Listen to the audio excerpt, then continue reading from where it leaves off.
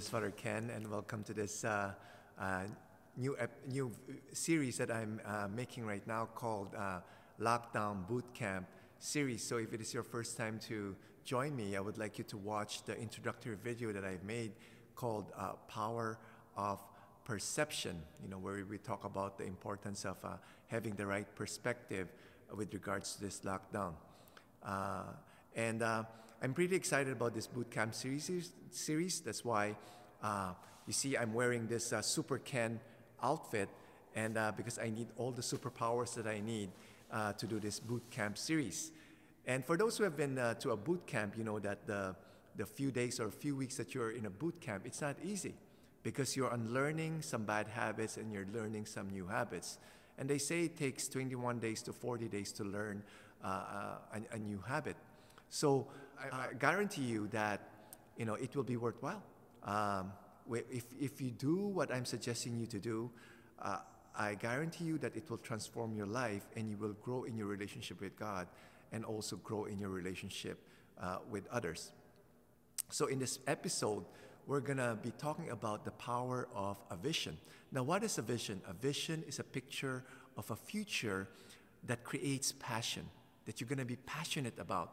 There are nights when you couldn't sleep because you're always thinking about this vision. And we need to start with this because this will create the why in why you're doing things. Let's say you have a vision of a dream cottage that you really want to have. And that's what that will create the why you're doing stuff.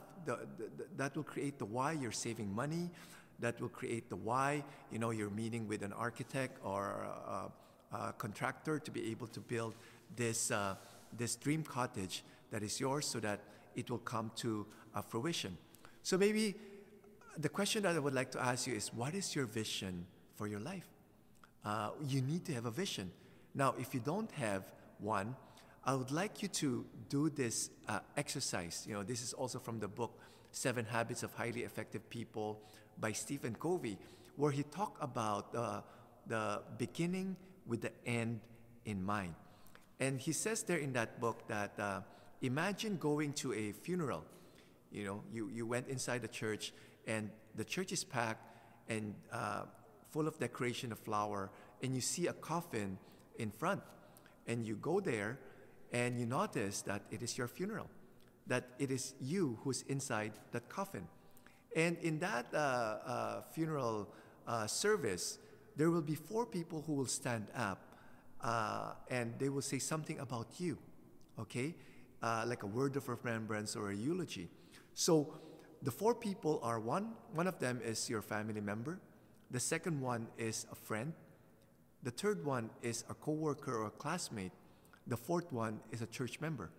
Now, what do you want them to say something about you? How do you want to be remembered by these people? So do this exercise, write it down, and by writing it down, this will create a vision of what you want to achieve in your life.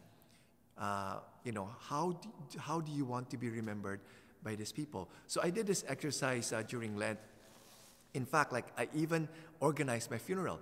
I pick up the songs, I pick up the readings. I asked a brother priest to be the celebrant of my funeral mass. I even asked Father Mark Goring, who's the pastor here at St. Mary's, to preach. And I told him, you could make fun of me, make fun out of me, whatever you want. I don't care. I'm already dead. So I came up with a funeral mass program, and there's my birthday there, and then my date of death is to be determined. So I look at this funeral mass program every day to know that this could be the day, so I need to be prepared. And so I did this exercise of 4 people standing up. What will they say? I wrote it down. And then I even went to a funeral parlor to inquire about the cost. And it's so expensive to die. And so I was asking for a good discount because I'm only a poor, lowly priest. And but they say you'll get a discount if you do a prearranged funeral. Okay, so do this exercise, and this will create a vision so that you will be able to know why you will do the things that you're going to do on a daily basis during this lockdown period. Okay? So if in the next episode, we will be talking about the how. Okay? So we start with why, then how, and then the last 3 episodes, we're going to talk about the what. Okay? So if you find this helpful to you, please subscribe so that you will be informed of when the next episode will be. And then share this with other people who would really benefit from it. Share the introductory video so that they'll be able to watch it and then follow along. Be a living saint. Jesus, Mary, Joseph, we trust in you.